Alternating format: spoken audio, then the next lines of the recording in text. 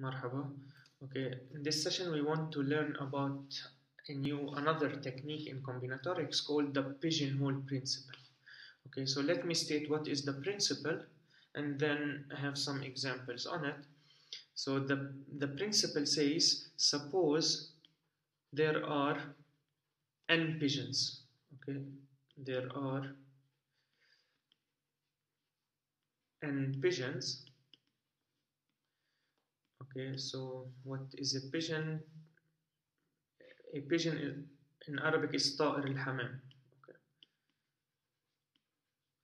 So suppose we have n pigeons, and not remember that like people who raise pigeons, they raise them at the roofs, and the pigeons stay in wooden boxes called pigeonholes. Okay, so suppose there are n pigeons and m pigeonholes and m pigeonholes. Okay, so the pigeonholes are the boxes where the pigeons stay in the night. Okay, so suppose there are n pigeons and m pigeons, where the number of pigeons n is strictly bigger than the number of pigeonholes. Okay, so we have n pigeons, m pigeonholes, and pigeons are more than strictly bigger than the pigeonholes. Then now suppose now all the n pigeons go to stay in the pigeonholes, then there is at least one pigeonhole, one box, okay, which has at least two pigeons,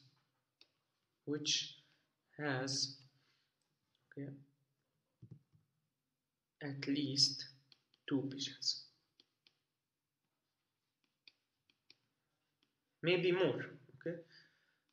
Okay, again, what we are saying, the principle says, okay, we have n pigeons and we have m pigeonholes.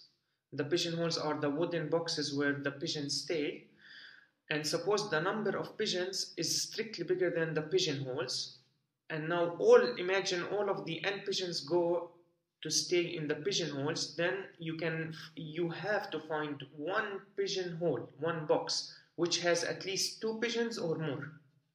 Okay, so here is a picture.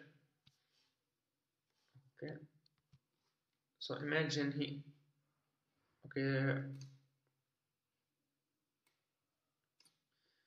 here is the picture of what is the pigeonhole is saying. Okay, so imagine you have one. So here we have, in this example we have 9 pigeonholes, right? Then we have 9 boxes, and we have 10 pigeons. Since 10 is strictly bigger than 9, then at least one pigeonhole must contain at least 2 pigeons. So where is this pigeonhole? It's this one.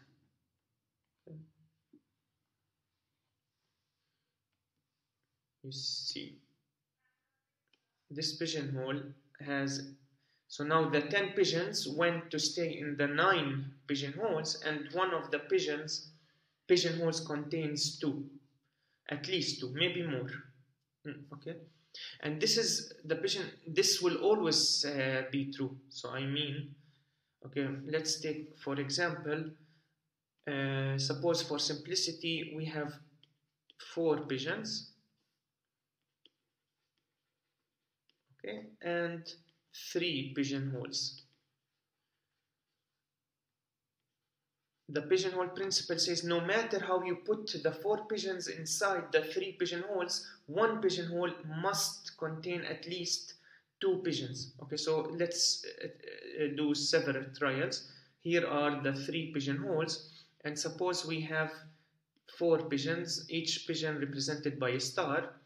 Now suppose this pigeonhole flies and goes into this pigeonhole.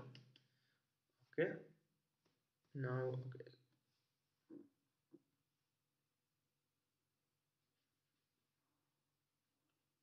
Okay, now the second one flies, and the third one flies, and the fourth one flies, and here is the second one. Say here is the third one, and here is the fourth one. Okay, so you see that this pigeonhole contains two pigeons, and if you do it another in any way you try to do it, so suppose here is the first pigeon, here is the second, here is the third, and now no matter where the fourth will fly into, say it flew into this pigeonhole, then this is the pigeonhole which contains two.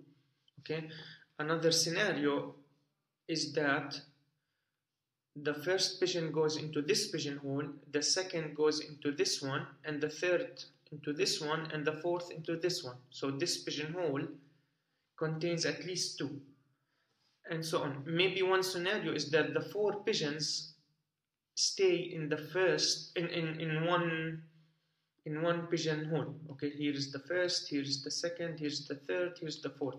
So no matter how you do, there will be at least one pigeonhole which contains at least two pigeons.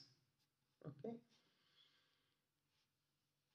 so let me read the statement again before we solve some examples. Suppose there are n pigeons and m pigeonholes.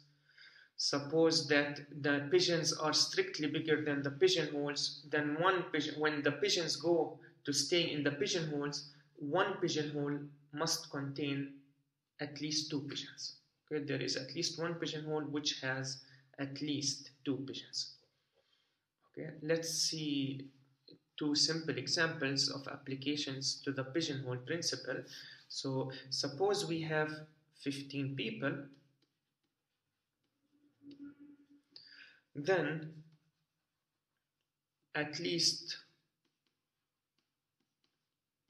two of them, we are sure that at least two of them were born in the same month. Why? How can we prove this? We apply the pigeonhole principle.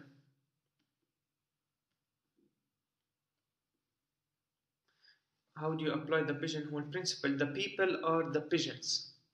Think of the people as the pigeons. It remains to think what are the pigeonholes. So the pigeonholes, imagine here we have the first pigeonhole, the second pigeonhole, and the pigeonholes are the months. Imagine this pigeonhole is January, this pigeonhole is February, and so on up to the last pigeonhole, which is December. And now we ask the people, the 15 people, to fly and go into their pigeonhole. So people who were born in January go to the pigeonhole January, and people who were born in February go to the February pigeonhole, and so on. But how many, so n is the pigeons, is 15, and how many pigeonholes we have?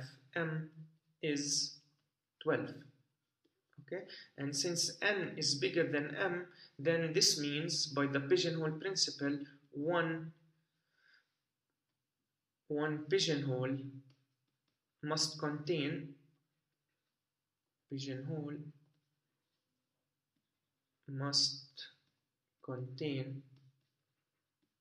at least two pigeons, at least two people.